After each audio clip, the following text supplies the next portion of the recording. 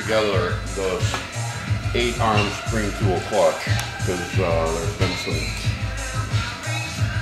issues on how it exactly works. And so these little weights that Brett's pulling out right now, they are strictly for the launching purpose of the clutch.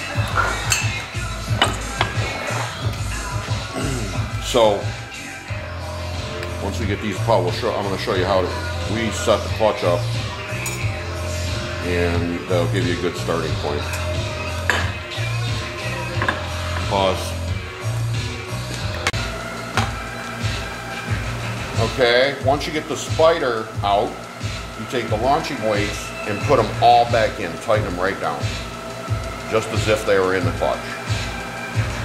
Okay.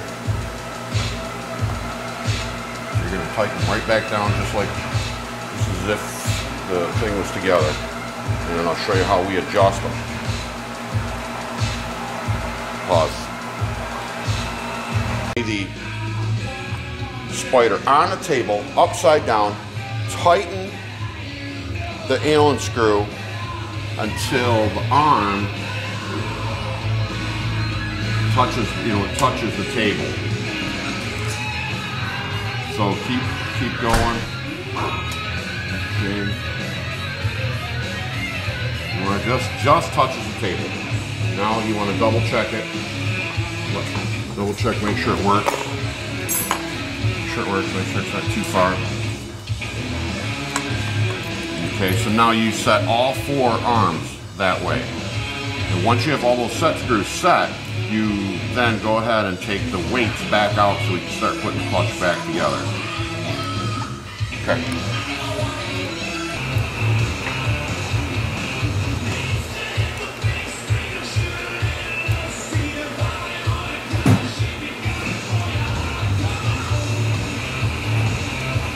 Make sure they all work free.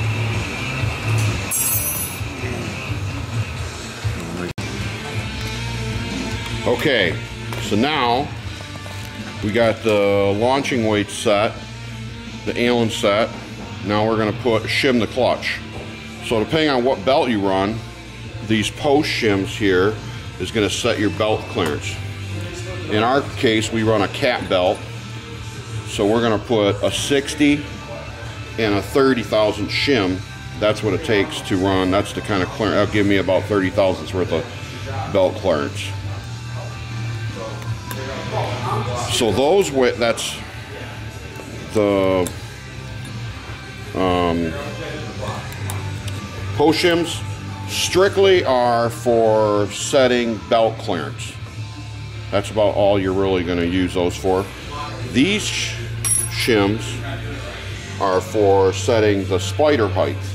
We're gonna use this. We comes with 60 and 30. We're gonna use a 60. So you put your belt shims down. You put a 60 thou. I would probably recommend a 60 thou, and then that sets your belt height for the belt. Okay. Now we can work on the weights. Okay, so this is the weights. Now these weights is what actually controls your RPM that are adjustable. So this basically is, each one of these holes will, when you're running an 8-tower type clutch, you typically do not want to use this first hole. You can use these 3 holes unless you spread the weight out completely. Then you don't use all 3 holes. But in this case, we're going to just use the center hole for us. So we're going to add 3 washers, which is 6 grams per weight to each side. So we're going to set up all 3 weights, or all 4 weights, and then put them in the clutch.